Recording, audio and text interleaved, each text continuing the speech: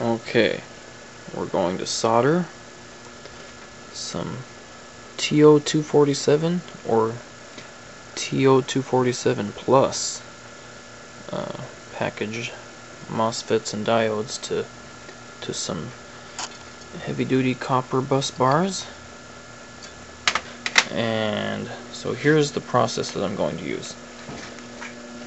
First, I'm going to preheat this little toaster oven over here to 500 degrees Fahrenheit.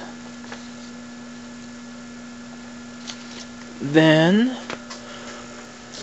I'm going to put some solder paste on the back of all of my MOSFETs. Okay, this is just a practice, so I'm just sticking some solder paste, kind of just throwing it on there on 3 of them.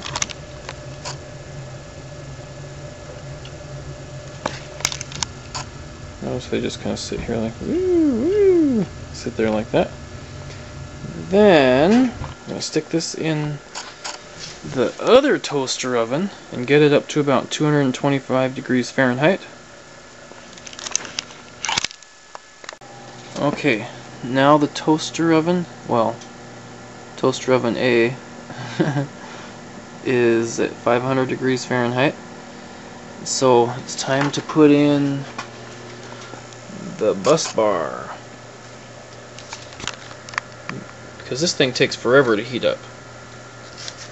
Okay, so there's a little sample piece of solder right there, glued on with some solder paste, and I'm going to watch that thing in the oven, and in about 7 or 8 minutes the solder will melt and the bar will officially be at solder temperature.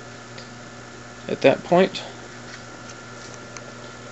I'll open it up and let it cool a tiny bit and stick the MOSFETs on and put it back in there for a few seconds and they'll be soldered.